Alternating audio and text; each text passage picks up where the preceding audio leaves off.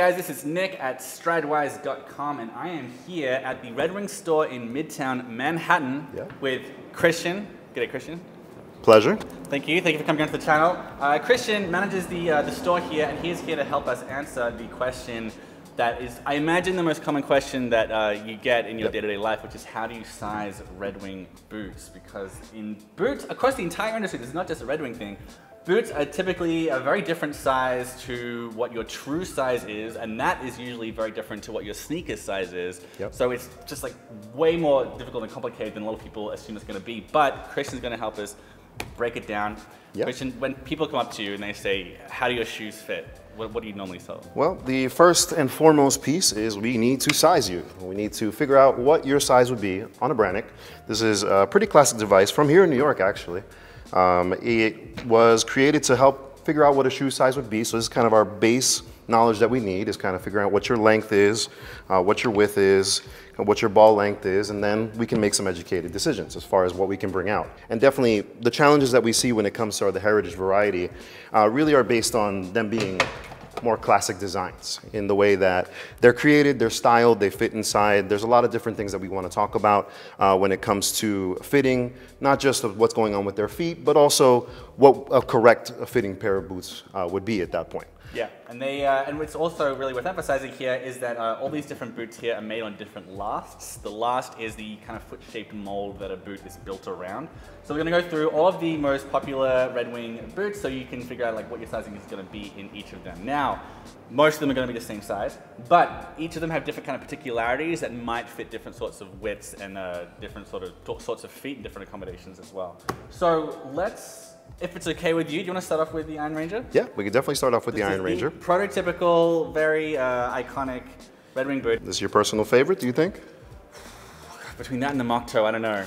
It's a tough sell. It's a tough sell, definitely. When we talk about the Iron Rangers, it's really about a good treaded bottom that gives you some good slip resistancy and good usage throughout most of the year. It's a pretty good last. The 8 last works pretty well for most fits. Like I said, it has a very open front, like I said, a classic design, a nice 6-inch height. When we talk about fitting, this usually runs about a half size to a full size down from your shoe size on the Brannock. So we definitely recommend coming into our locations or finally figuring out what a good shoe size for you would be. From there, it's really making sure that we're secure in the width without much slip in the heel, without anything feeling more than a firm handshake feel. You're going to hear me say that a lot. Firm handshake is kind of what we're looking for in all the different lasts, something that feels secure and comfortable without any extreme pressure or anything feeling uncomfortable.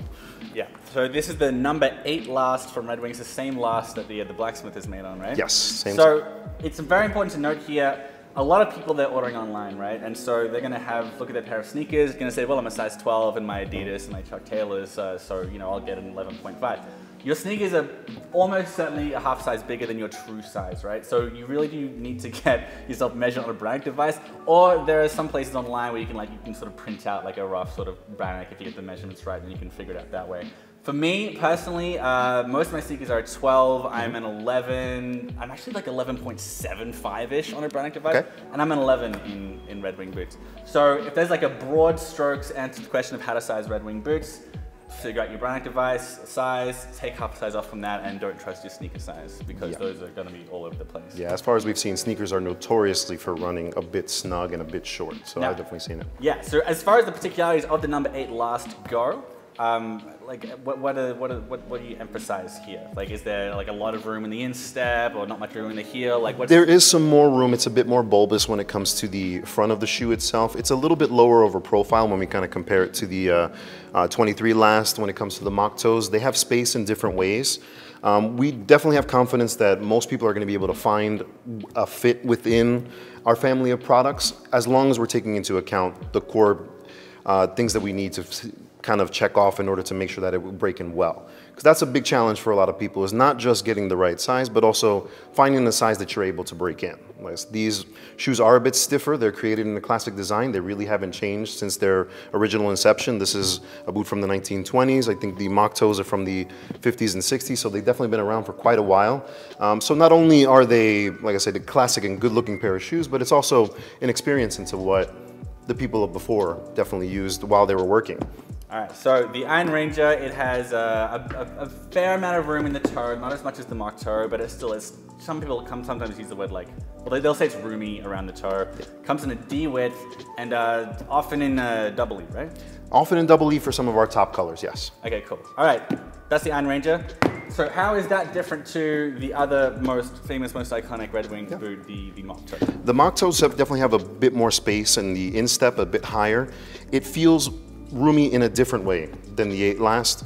In my experience, it's been pretty duplicit when it comes to both styles. Like I said, you're going to use about the same size in each one. The differences would be how it kind of holds your feet. Like I said, it would be a little bit better for people with higher insteps to kind of use the Moc Toes.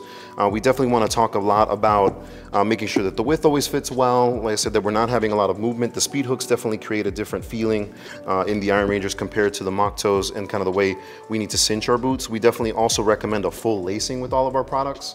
Kind of using them a bit lower for style can definitely achieve quite a look, but it can leave you some extra movement work, which can cause some blistering and discomfort. And we really want you to kind of get the best out of our footwear. Okay, so this also comes in double E widths Yeah, as well, the 875 definitely comes in double E widths. Some of the secondary colors are a little bit difficult to get in the wider widths. We don't create them, unfortunately. But like I said, our classic 875 and a couple of our other top styles definitely come in the double E's also. Do you ever have anyone who is a different size in the Iron Ranger than the Moc Toe? It would happen more often when it comes to a width past the double E. So some people have H widths, which are very, very wide, where we have to kind of change certain accommodations, or any protrusions like, say, a really big knuckle on the side, or some issues with hammer toes and stuff like that. That's where they can be some variation, or a very high instep can cause some variation. But it happens less often than not. It was more about people really knowing what they're getting into when they're buying these type of products, how much break-in it takes, how much time it would really be to work in a pair compared to, say, different brands that are definitely more modern and ready to go out of the box. Okay, so if you have a really high instep, there's a decent chance that the Moc Toe is going to be a better fit for you than the Iron Ranger, otherwise fairly general. Yeah. That's number 8 last. This is the number 23 last, 23 is that right? last, yeah. All right. The 1907 is our second most iconic color to our 875. Key difference is this one has a removable footbed inside.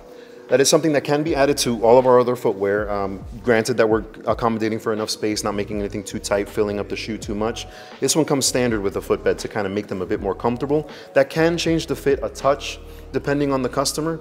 That's because it will raise you a bit higher into the shoe. Is it fair to say that if you're someone who requires like an orthotic insert, that this would be the ideal boot for you in the Red Wing family, because you can remove because there's room there for an insert that the other boots don't? When it comes to orthotics, that always is a challenge. We definitely have a lot of customers that have challenges with their feet that definitely need some specific elements to accommodate.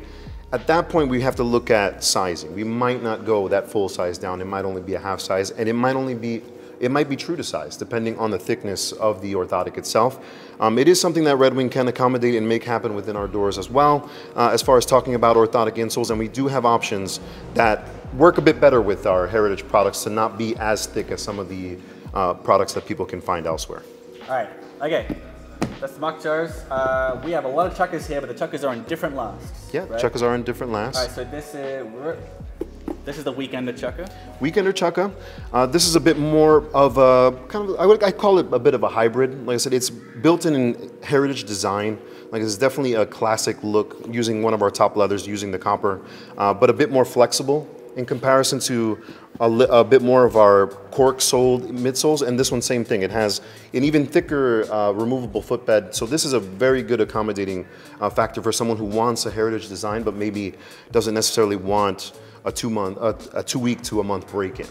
Yeah, so and this is made with a stitch-down construction as well, right? Yeah, so it is a stitch-down construction. That makes it a bit more flexible. I have the Weekender Chelsea, which is the same construction, same last, Yes. right? Yeah, and it's very noticeably, it's easy to break in, and it's more flexible. And when you're just like chucking on some boots to go out and walk the dog or something, I'm a big fan of the Weekender ones. Fit-wise, what's different about this for folks? This one wouldn't run as large since it has a thicker footbed. This would be a little closer to a true to size to half size down situation. It's very welcoming to people who don't necessarily need or want something so intense as the more classic styles. The qualities and creation of the boot itself are still true to the heritage design, still using our thickest grade of leather. It's still something that is resolable and can stick around for a very long time with maintenance. It's just a bit more accommodating to a modern foot. That would be the difference. Okay, last one, we have the work Chukka. Work Chukka. Mm-hmm. How is this any different? I mean, this is a Goodyear welt, whereas this is stitched down. Yeah. So this is the rules for this one are going to be closer to these other ones, and they're still going to be sizing down. It will be closer to the other ones. We will be sizing down for them. Key differences you see here from the Moc Toes to the Iron Rangers. It's a more pointed front. Definitely makes it a bit more snug in the width. Plus the way that it's stitched here at the top does make it a bit lower in the instep. So say people with a bit wider of a foot or a little higher of an instep, it could be a challenge getting into the foot and breaking them in. So we might only go about a half size down, but this is definitely one that we recommend trying on before purchasing, just because it is a more challenging fit. It's a bit different than when we talk about the other heritage products. And it can be a challenge for people, say, with wider feet or higher insteps to really break in and be comfortable in. Okay. All right, the last thing that we wanted to mention with this sizing is we wanted to touch on the women's sizes, which are all made like differently to the men's boots, right?